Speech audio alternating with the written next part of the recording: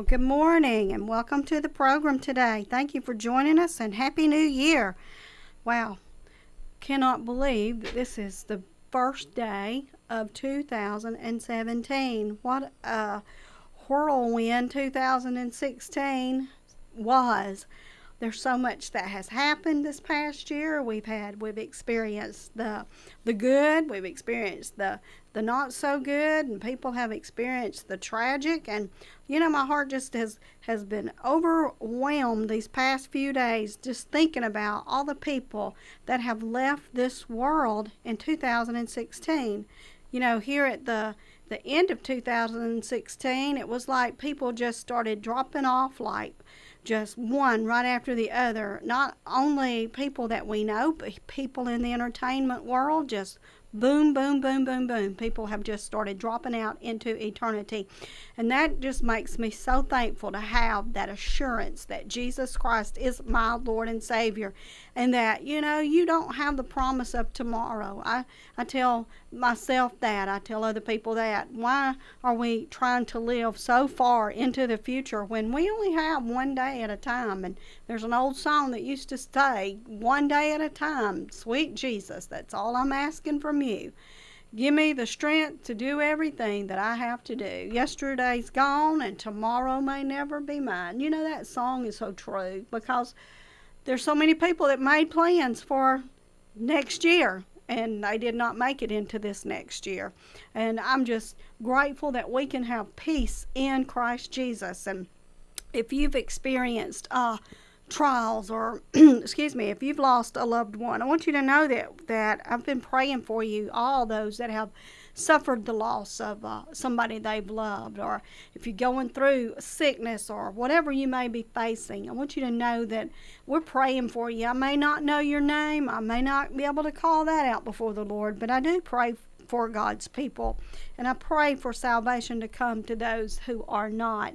And I've just kind of had a burden on my heart, like I said, about people and the souls of man. And I saw recently where a very well-known entertainer lost her life suddenly, and then I have a very dear person I know who is a friend of mine who lost her mother, and one of them's testimony was about the great career and the great life she lived in the public eye, and then also about all the things that she faced in her own personal life and the things that she encountered, bad things that she faced, that she had to deal with, and how she handled it with different means and substances. And then I think about this lady I know whose mother just recently went on to be with the Lord. Actually, she died the day after Christmas. And her story in her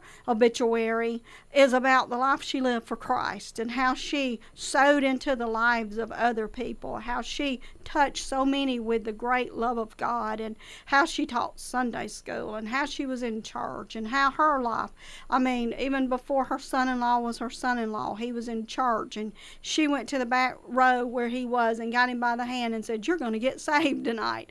And the man became a Christian and has touched probably thousands of lives for Christ. And it's amazing the difference in the testimonies that we leave behind.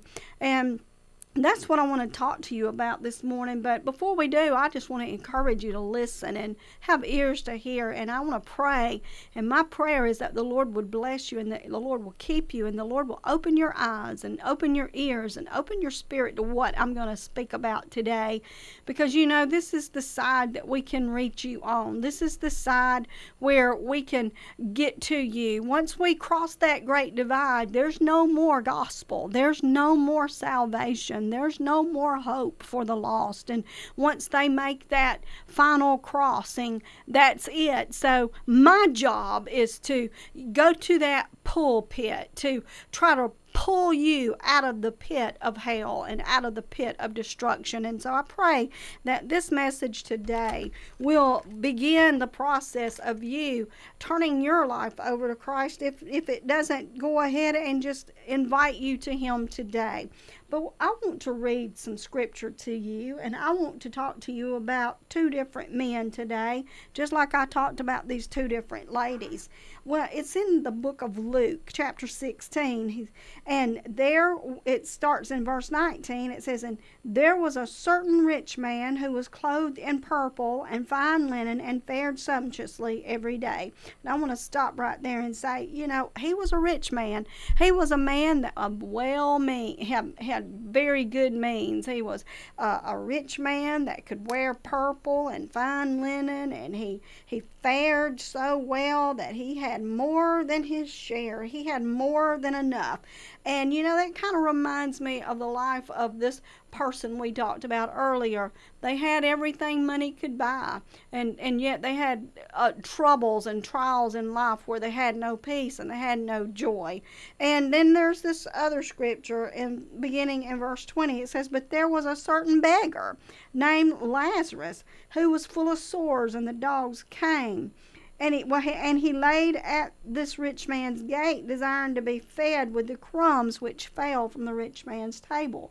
But instead," the Bible says, "the dogs came and licked his sores. And so it was that the beggar died and was carried by the angels to Abraham's bosom.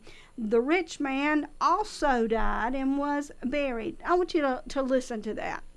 There's something right there I want you to hear. Now, the beggar died and was carried by the angels into Abraham's bosom.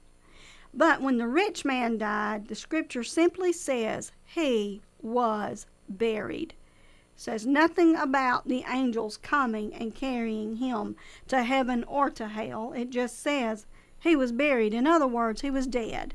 His life had ended. His time for salvation and redemption had ended, and his life was wasted, and he was buried. And it says, "And being tormented in torments in Hades, he lifted up his eyes and saw Abraham afar off and Lazarus in his bosom."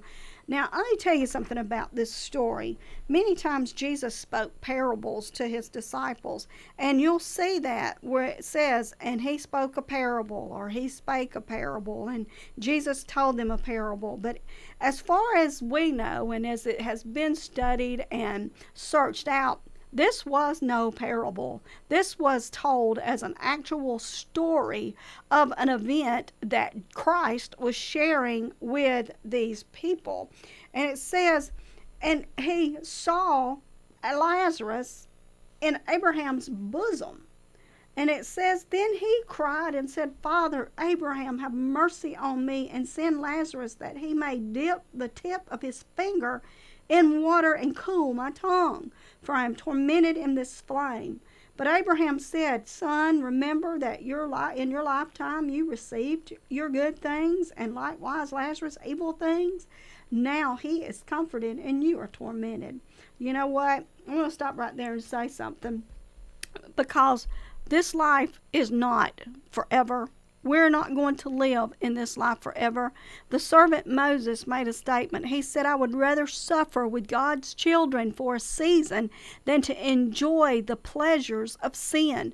See, people think that this is all there is to it. We get caught up in the moment. We get caught up in what we're living and how we're doing, and we forget that this is not eternal. We forget this is only a place we're passing through. We are granted life for a season, and once that has come to an end, then what are we going to reap? We're going to reap whatever we have sown in this natural life. We're going to reap it. And if Christ has not been a part of that natural life, then he's not going to be a part of eternity. But if he has been a part of your natural life.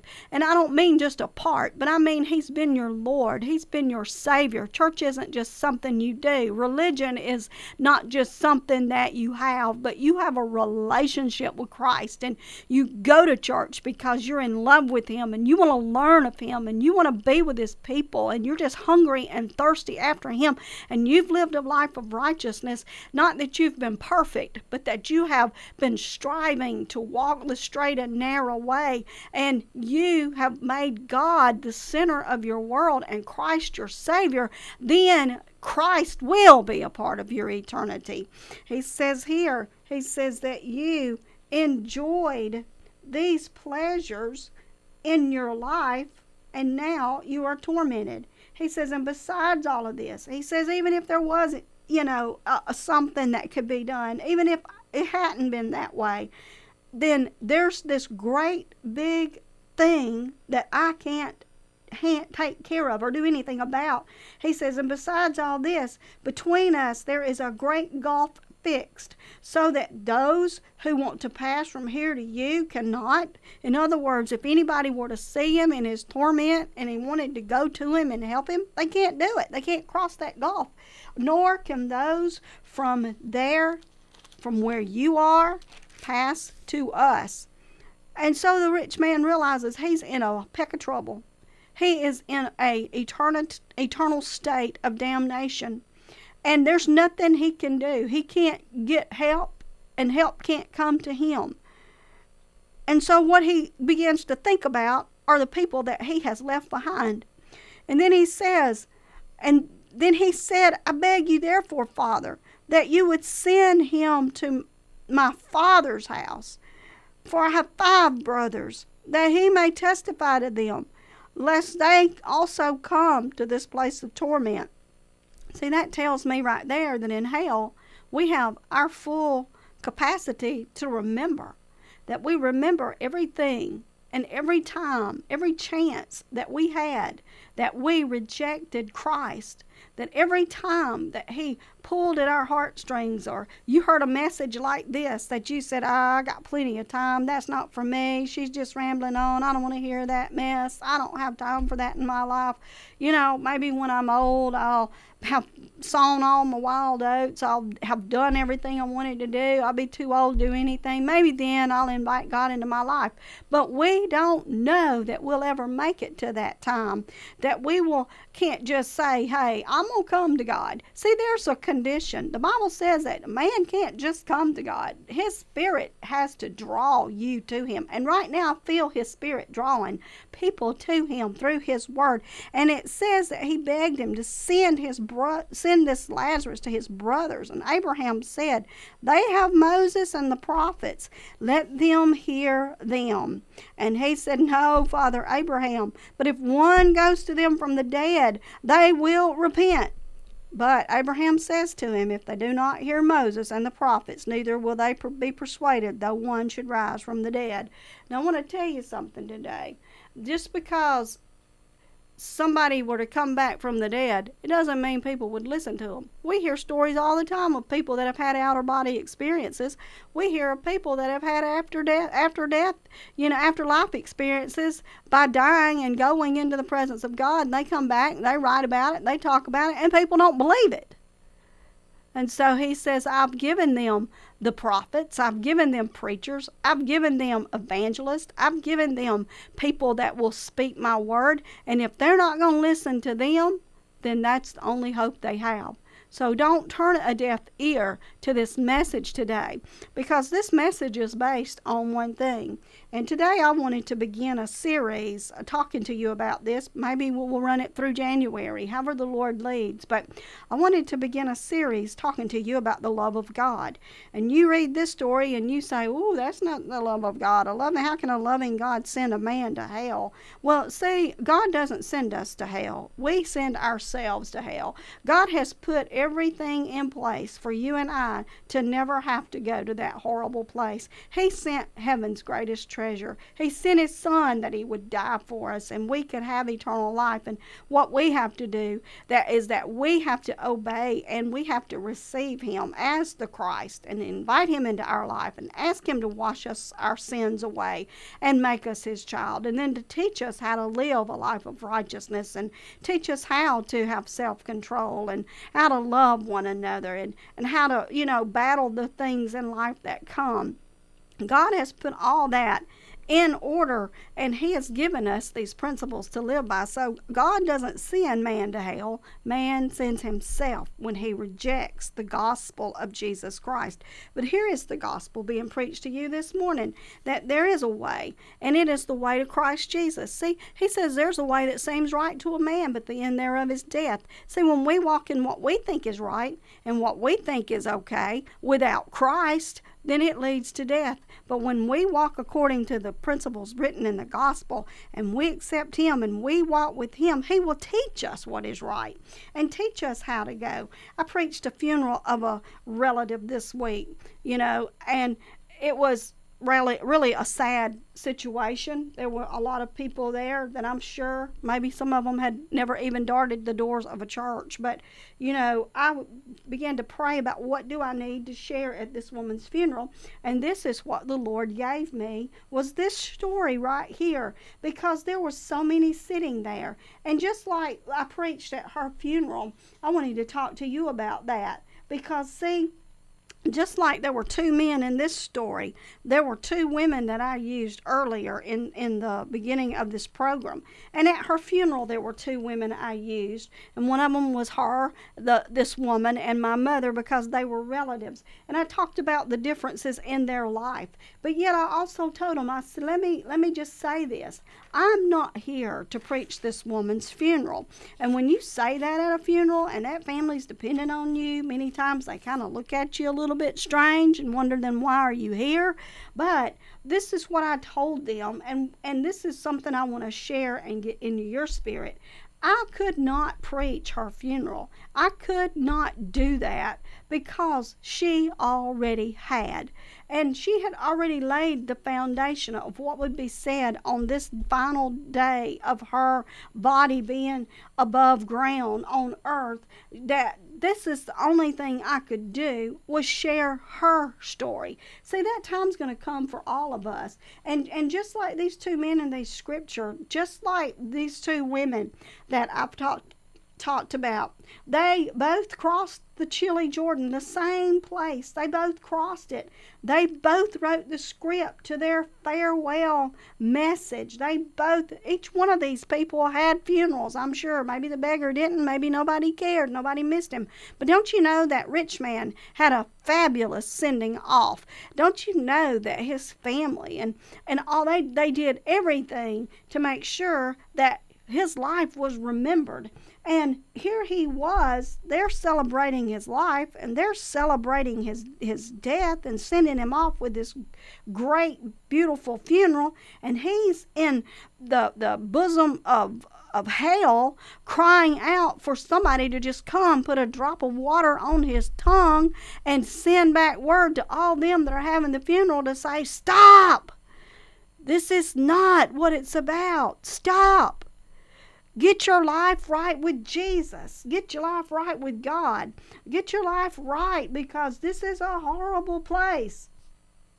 In the end, we see that the one that enjoyed the pleasures of life, in the end, he became a beggar. And the one who had been a beggar became the richer of the two. Heaven takes note of every story that we are writing. It takes note of my story, of your story. Well, there's no goody-goody two-shoes here. We're just talking about heaven takes note of our lives. I've been reading a book. I have kind of put it down to the side right now. But I started reading it after my father passed away, and I was reading it about heaven, and that's what the title of it is. And it's about a preacher that had an experience where he went into heaven, and God allowed him to come back into his body. He was dead for 8 hours, and after 8 hours he was allowed to come back into his body and finish the work God had called him to do. But he said while he was there, he saw a book, a library full of books, and in these books different things were written. And as he was telling that, he gave scripture about it, and it's in Revelations 20:12. It says, "And I saw the dead, small and great, standing before God, and books were opened. Another book was opened, which is the book of life, and the dead were judged according to their works by the things which were written in the book." What are you doing right now? It's being written down. What are you saying? What are your actions? How are you living? It's being written down. If you're waking up on this New Year's Day in bed with a person that's not your spouse, it's being written down. Don't turn the radio off. Let the Lord minister healing to your broken heart. Allow the Lord to come in and speak into your life. See, our lives are being recorded. And this man talks about how that when he was there in heaven and he saw these books, he said he took a book and he opened it, and several pages into the book, they were blank pages. And he had to thumb through the book for a little while before he came upon the writings that were in and recorded in this book. And it began, with this person living a Christian life. And the man asked these angels that he saw, he said, "Why are there so many blank pages before you get to the writings in this book?" And the angel said those used to have words on them. They used to be works written in that book, but they have been blotted out. They've been erased, and nobody knows what happened to them.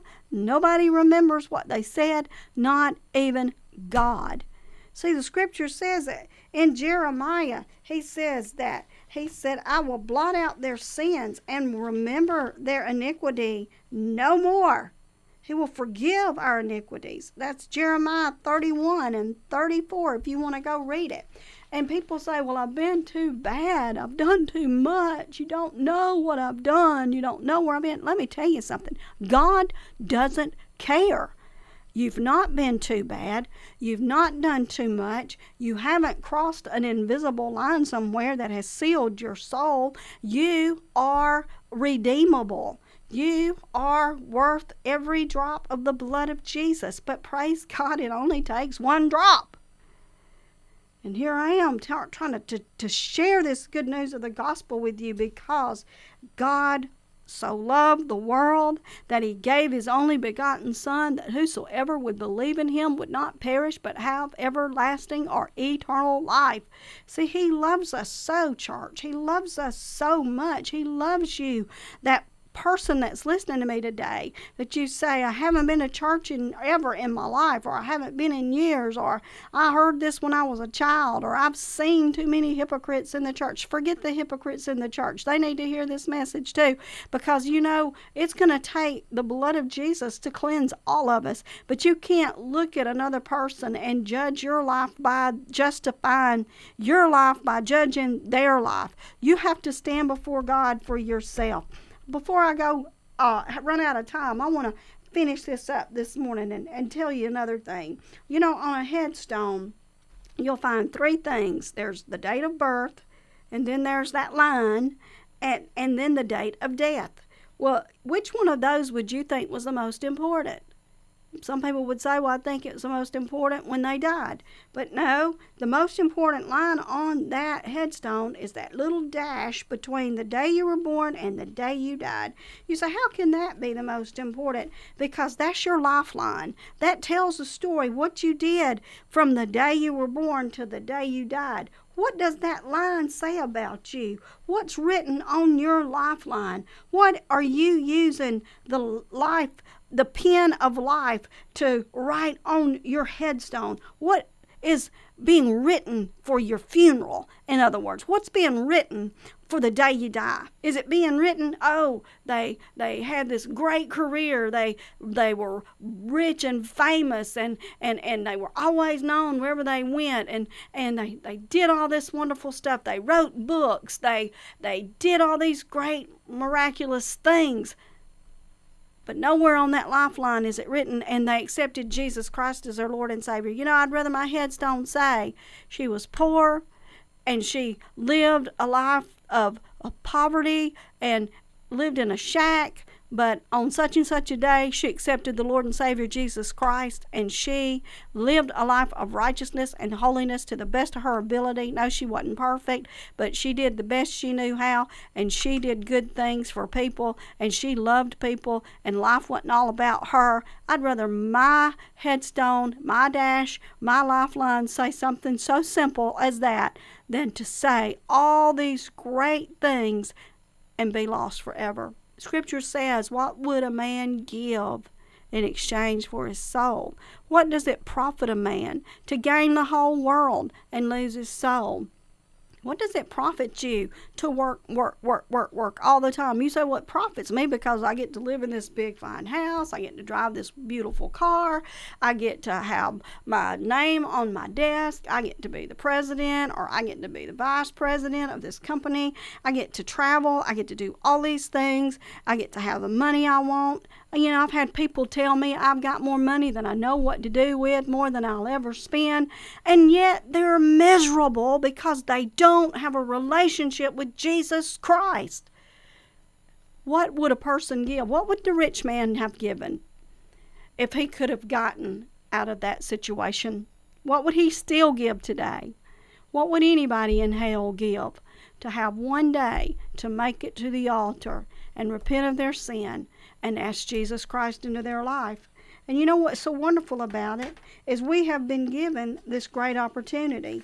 We have been given this. It's not too late. You know, people might say or think that, but the story for you is not over. If you're listening to this program, if you're hearing my voice, there is hope for you. If there was no hope for you, you would not be hearing this program today. God would wash his hands and he would just let you go and believe a lie and damn your soul to hell.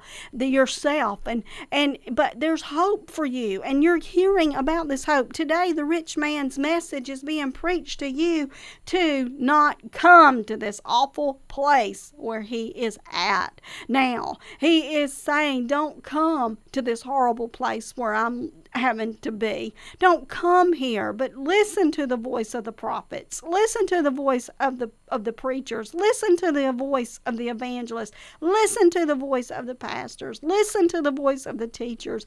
Listen to the voice of that little old mama that keeps trying to tell you you need to go to church. You need to get your life right with God, because we are not promised tomorrow, and God loves us so. He does not want us to go to that horrible place called hell. He wants us to make it. He wants us to live with him eternally. He wants us to be with him, and he wants us to have life everlasting. What a beautiful message of the love of God, that God doesn't want us to perish. He said it's not his will that any man should perish. Oh, if I could, if I had the ability, I would reach out of myself and I would reach into your life and I would pull that soul out and I would show you how much Jesus loves you and just what an awful place hell is, just so that you would wake up and realize there is a better way. There is a better life. There is something that can be done about your situation, and his name is Jesus. His name is Jesus. And what better way to begin this new year than to begin it with a new life? You know, my friend that I was telling you about, my cousin that I did her funeral, you know, there's another scripture talks about a rich man who had plenty, and yet he said his barns didn't hold it all, so he's going to tear them down and build greater. But the greater never came, because the Bible said that night the angels came and said, this night your soul's required of you. One day our souls are going to be required of us, and when they are, there's nothing we can do to stay. Which way will yours go? Please, give your heart to Jesus. and allow Him to take you into His presence. And I want us to pray real quick before we go off the air. If you don't know how to reach Him, if you don't know how to pray, all you got to do is say this simple prayer. Lord Jesus, I am a sinner. I acknowledge my sin. I ask you to forgive me, and I ask you to cleanse me by your blood. Come into my heart and do in me what you need to do to make me your child. And I thank you for it. In Jesus' name, amen. And now, out of everything you've heard me say here today, remember this.